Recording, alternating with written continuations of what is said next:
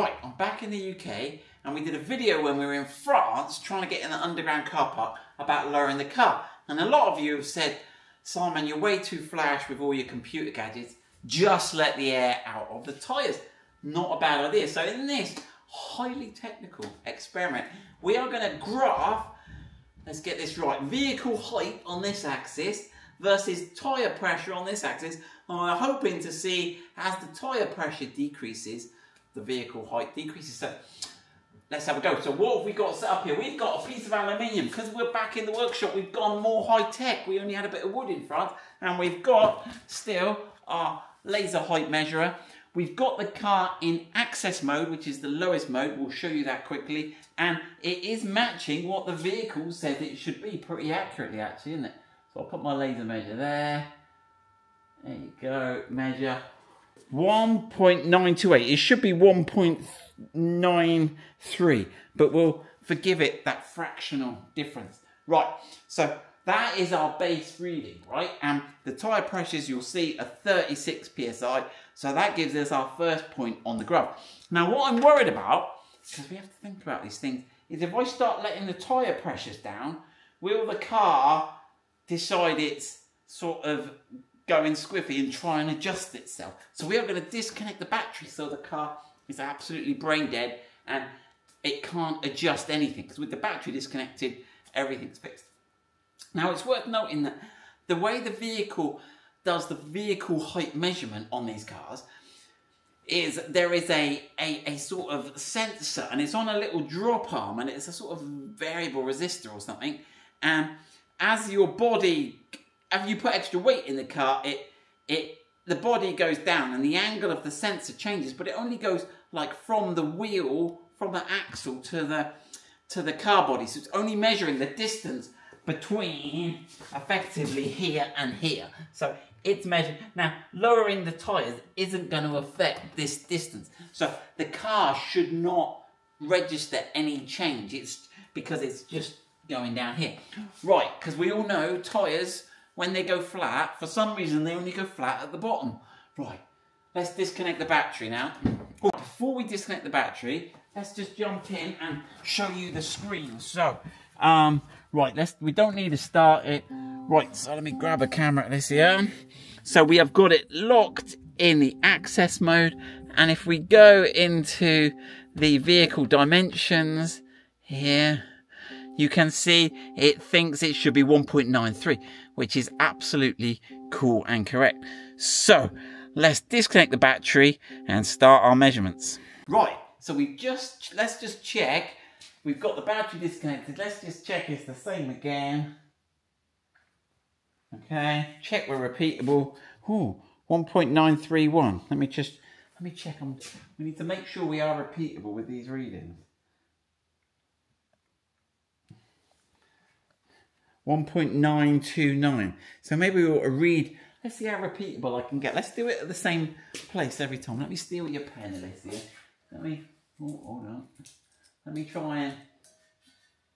Let's try and get as much variability out of this as possible. All right, here we go. What have we got? 1.93. So we're in the ballpark, but we're looking to save 3 centimetres. So most garages are 1.9. So we're 3 centimetres, about that much, higher than we want to be for most people. So can we get the 3 centimetres? This is surely going to pick it up. Right, so Alicia, you get on the tyre gauge. We've got our ARB pressure gauge here. Right, so get that on, Alicia. Get that gripped on. Now we're only going to do the rear, okay? Right, now so the reading is, whoa, where's my camera gone? Right, 36. So Alicia, we haven't done this yet, but see if pressing that side button, you can let some air out. All right, where is it? You need to get it at 34. I reckon we're going to do it in twos. There, right, so let's have a look. So that's 34. Right, Alicia's going to go and do the other side now. Yeah, that is pretty good on 34. And then we'll take a measurement. You're getting the idea. This is going to get boring, this video now, so we'll join you again in a minute. So that is, we've just dropped that one to 34. So we'll take a couple of readings, but right, 1.927. So it has dropped it 3 millimeters, right? So we need 10 times more than that. Right, we're going to keep going now. You don't want to watch this, and we will join you when we're down to something more interesting. But we'll do our little figures as we go. Right, Alicia's let them down to 26 psi. So from 36, we're now down to 26 psi. So let's have another measurement here. Right, okay, so we're at 1.922. So, which is actually the same at 28. So we'll plot the graph, but let's plot that, and let's keep going down, and we'll join you again when we're at something much lower. What are we at? So we're at 26. Let's join you again at 16. I don't think we're going to get 3 centimeters out of this. Right, we've just measured 18 psi, which is getting pretty low, and we are at 1.906, so we're 6 millimeters off. Alicia's now taking it down to 16 psi. Let's have a look what the scores on the doors are now. Right, 1.903. We're 3 millimeters off. Let's keep going. So while Alicia's doing that, a couple of things have come to mind. So obviously, move your foot, Alicia. We can see the tyre is starting to bulge a bit now. Different tyres are going to respond in different ways. So what have we got in here? We've got the 20 Michelin tyres on here. If you've got off-road tyres, the sidewalls might not bow like these do. And also, if you've got the 110, it might go lower quicker because you've got more weight in the back. And so obviously the tyre is actually a spring. So the more force you put on it, the more the spring is going to compress. So we need to think about this a bit. And remember, we're not doing the front, we're just doing the back. And you can start to see it's looking a little bit sort of lower at the back. Right, so what are we on now? Let's have a look. Tyre it's hard to see, but it is bulging a bit now at the bottom. Hard to get a good angle on the camera, but as I look at it, it looks pretty bulged. Right, Alicia, let's have a look. Have we got that last 3 millimeters out of it? Let's have a measure. Hold it there. Right. Let's have a look. Have we got to 1.900? Yes! Look, we've got to... it's shot down, isn't it? 1.889. So all the benefit seems to be right in this last bit. We'll take another reading just so we've got it lower, but yeah, it's getting pretty scary. Remember, you've still got to drive into the car park and along at this. So we'll take one more measurement, maybe 2 more, just so we've got the graph, and be interested to see what shape the graph is.